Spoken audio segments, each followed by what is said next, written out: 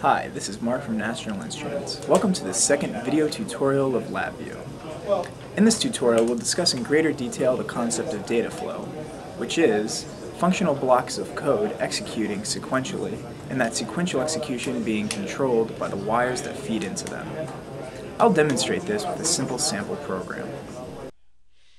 As I stated in our first video, our front panel is made up of controls and indicators. We can also add constants to our block diagram by right-clicking.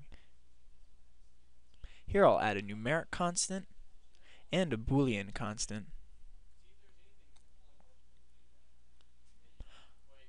I'll delete the Boolean constant since we won't need it for this program.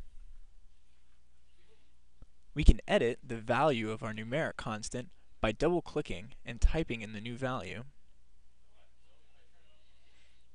I'm going to add another function to my block diagram.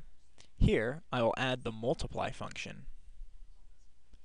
In LabVIEW, we have a concept called Dataflow, which is one functional block of code cannot execute until the functional block of code before it has finished executing. I will demonstrate this with our add and multiply function and highlight execution. As you can see, our add function has to complete before our multiply function can complete.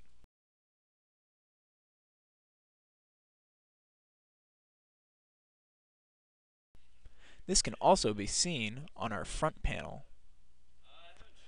First our add completes, and then multiply. This concludes our second video tutorial. If you have any questions on Dataflow or any of the other concepts in these videos, or just questions on programming LabVIEW in general, please post them on the NI First discussion forums.